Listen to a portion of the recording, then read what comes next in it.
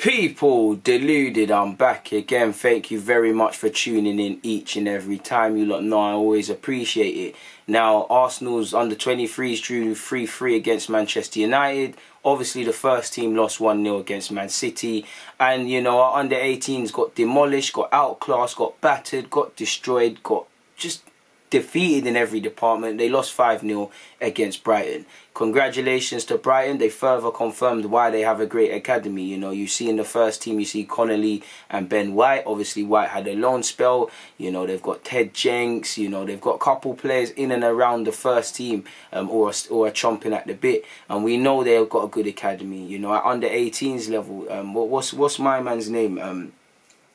What's my man's name? The left back, man. He impressed me. Let me find it, people. I'm actually gonna find it. Zach Stooge.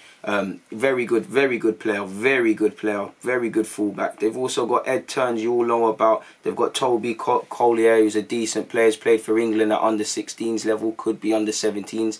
I'm sure there was a game he played against America a couple of years back. They've also obviously got Todd Miller. I'm pretty sure that's the winger they sourced from Colchester. Very good player, played well against us last season at this level. Brighton have a good academy, and if I haven't listed the name, you know, I can't be everywhere. I'm not no youth expert, but they've got a good academy. They've got a fantastic ethos for recruiting players, fantastic coaching staff, and a fantastic bunch of players. And you saw it, you know, they were forward thinking. They were, you know, they were taking 2 touches and whatnot. The mentality was there. They exploited Arsenal. You know, it was great. From an Arsenal perspective, mentally, you know, these under-18s will learn a lesson. You have to be prepared for every game. You know, you have to do a bit more. You have to be able to manage out a game. You're going to learn a lot. And this is the harsh realities of becoming a professional footballer, really and truly. Getting put to the sword like this. Forgive me if I'm wrong. It was Charlie Patino's 17th birthday, you know. How unfortunate. He should be thinking about doing driving lessons and them things there when you turn 17. And obviously winning and getting a goal. So it's been a poor birthday for him, unfortunately. But there'll be many positive ones, and that's a man who I believe is going to have a future at Arsenal within the first team setup.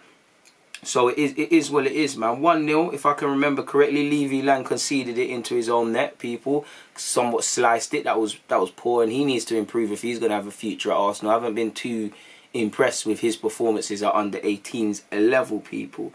Shortly after that, you know, our defence was at 6s and 7s. We've conceded a dumb penalty, and just before half time they did the rest and made it 2-0. You know, it was appalling from us, and even the way we conceded those 2 goals to put us 3 down. You know, the first one with Levy Yang and then instant retaliation, literally on the, I'd say around the stroke of half time, the 40th minute mark, we conceded 2 quick fire goals with Miller and I believe Moran, their striker. I can't pronounce his name. We were quite poor. If it wasn't Moran, it was Peppo or whatever his name is, Cameron something. I believe what's the thing called you get?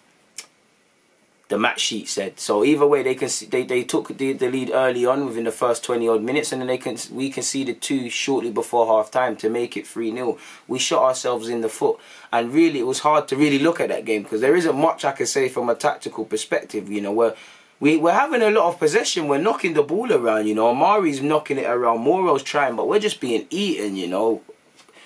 I can't even explain it. Brighton are onto our first touches, you know. They're marking us out of the game. They're moving stronger than us. They just wanted it a bit more, and it reflects. And, you know, we weren't at it mentally. We're conceding some joke goals. I think our defence, you know, the centre-halves are being split. They're too wide, you know, we're looking like a bunch of individuals. We're not looking like a collective unit, you know. And for me, positioning is everything. For these young players, you know, a lot of them are only 16, so they have to learn it. Positioning. You know, especially the back line, the positioning was all over the place. So it's no surprise as to why they scored.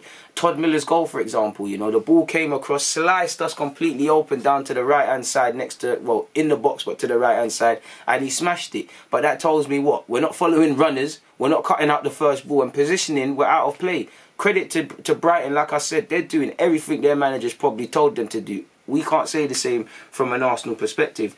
You might even be lucky to say it's only 3-0 at half-time, even though that's not really a lucky thing to say, people. We're shooting ourselves in the foot. Apologies, people, I found my other statistics, people, really.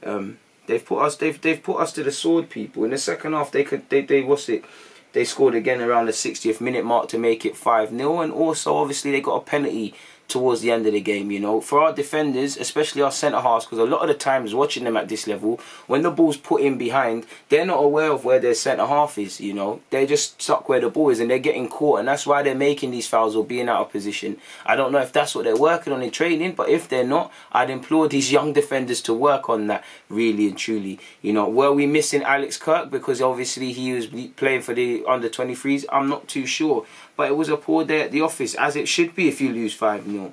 Like I said, credit to Brighton, man to a man, they were impressive, they were great. You know, difficult picking a man of the match, really. I think their left back was really impressive. I think Collier was impressive, and I think Todd Miller was impressive as well in particular.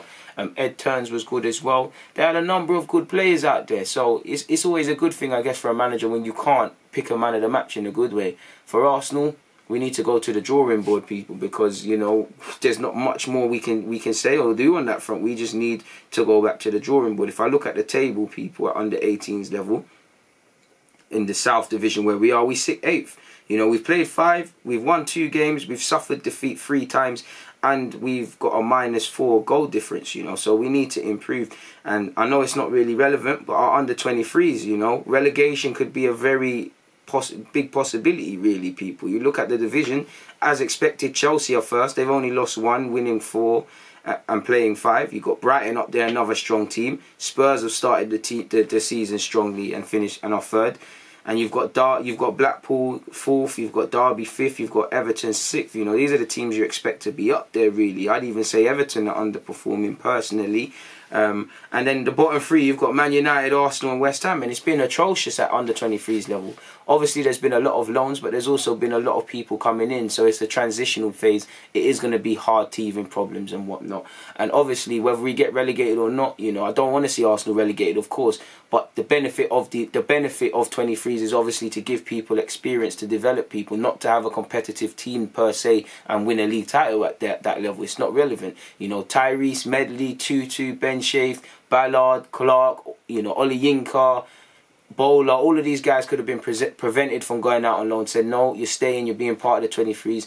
I don't know if we'd win the league, but we'd have a dramatically competitive side when you consider we've still got Balogun and whatnot, people.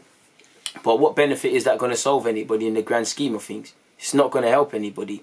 So it's been a tough start to the season. We knew at under 18s level we're going to be relying on a lot of first year scholars, young 16-year-olds, and turning freshly to 17-year-olds, and we're going to learn these harsh lessons. And we knew at 23s there's going to be transition. So it's going to be a difficult season, I reckon, for Arsenal. But in relation to Arsenal versus Brighton, people, Brighton 5, Arsenal 0. If I said Arsenal 5, Brighton 0 at the start, I apologise. You know, my head's lost, my head's gone, as I would be, as Arsenal under 18s players would be, because Brighton put them to the sword.